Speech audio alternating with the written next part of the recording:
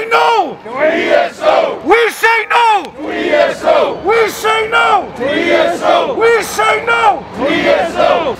Hinkley Bailey's Balfour Beatty, who 10 years ago tried to bring in a BESNA contract, deskill the trade and reduce electricians' wages by 35%, are trying to do it again by bringing in a new grade ESO, again to deskill the trade. Hinkley Bailey's and Balfour's, we say no! No2ESO! We say no! No2ESO! We say no! No2ESO! We say no! No2ESO! We had talks with them on Monday at EDF.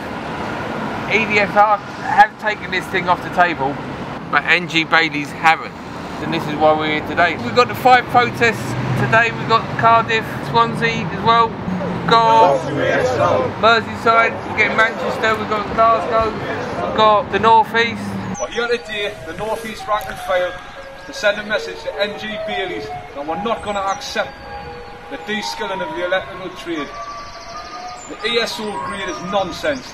They're glorified labourers with a 3-week course. We're not having it. There's no way we're going to let them take 70% of our work lying down. It's not happening. We've done this before during BESNA, we'll do it again. We've turned up at NG Bailey's headquarters in Bolton here. We've heard from the receptionist that the new are coming and nobody's turned up. They've bottled it. There's going to be fireworks. Woo. Next week we've got our first group they've setting up in Hinkley Point.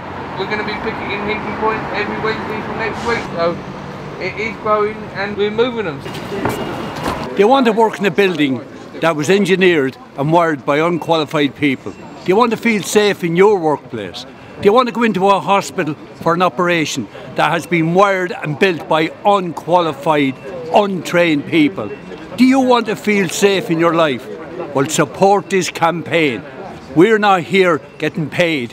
This has been done from the heart of the electricians that care about this industry. We care about the people who have yet to come into the industry. They're going to try this in a nuclear power plant. There's somebody having a laugh. This is lunacy. For what? For profit? You're going to risk thousands of lives? We say no! ESO! We say no! ESO! We say no! ESO! We say no! ESO! Balfour's, Bailey's, they've got history on this, you know, they're going to push through whatever they can. They've got this ESO maybe pushed off the table. I think the plan is now to bring in electrical labourers to assist us. The labourers are fetchers and carriers in my book, you know. What we need is apprentices, adult trainees at the best, you know what I mean, to learn this trade and pass it on the same as we've learned it, you know. And battle against this, against all de-skilling in this industry. That's their ambition, that's what they're driving for.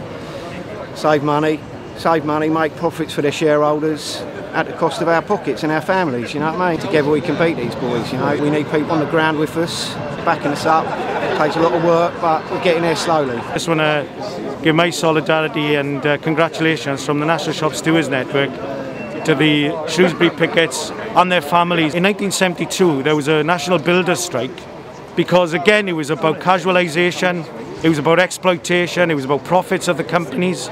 They took strike action, they picketed building sites in Shrewsbury, and then months and months later a number of the pickets were arrested in the middle of the night charged with conspiracy, a law that hadn't been used for I think 100 years. It was totally fabricated and they were jailed. There should be an absolute inquiry, I think, headed by the trade unions into what was a conspiracy against those workers and those who passed away, people like Desi Warren, who's a hero of our movement. And the parallels, of course, with the new policing bill really shows what the establishment does to people who fight back. But when our movement acts together, we're bigger, better than them, and we can win victories. We say no! No2ESO!